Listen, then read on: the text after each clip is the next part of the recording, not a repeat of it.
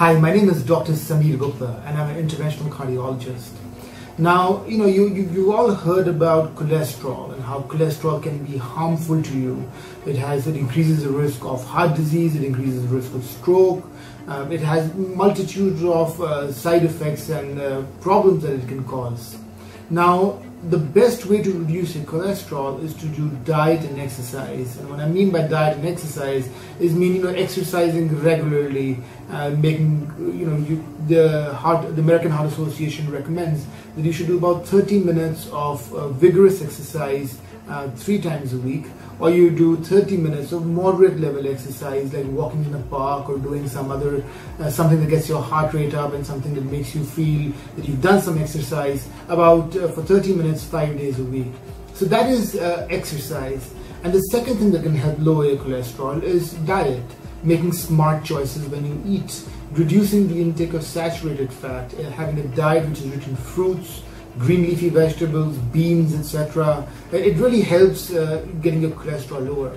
But diet and exercise may not be sufficient for some people, or it may be impractical for some people. I hope it's not impractical. I hope you're all able to make adequate changes in the diet and lifestyle. But some people may not be able to get the cholesterol low enough where it reduces the risk, or where it negates the risk of having heart disease.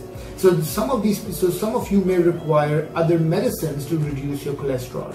Now, there are a multitude of medicines that we have to reduce cholesterol, and the most common one is statins. I'm sure you've all heard of medicines called statins, called rosuvastatin, it's called atorvastatin, it's called simvastatin. Multitude of different drugs come under that umbrella. And statins are actually very good drugs, and they've been around for a long time, and they help lower your cholesterol. We found that they reduce your risk of having heart disease, they reduce your risk of having stroke.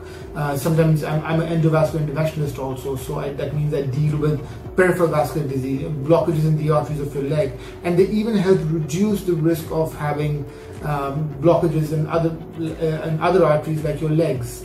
So statins are an important drug, and if your doctor may recommend statin drugs, he may want to check your liver enzymes every now and then. And I know there are a whole host of side effects that you've all read about on TV and read in the news, but at the end of the day, statins are still very good drugs. They reduce your risk of having heart attacks, they reduce your risk of having strokes, and a lot of other medical problems. But diet and lifestyle is absolutely essential, and along with that, statins or other drugs for that matter may be required.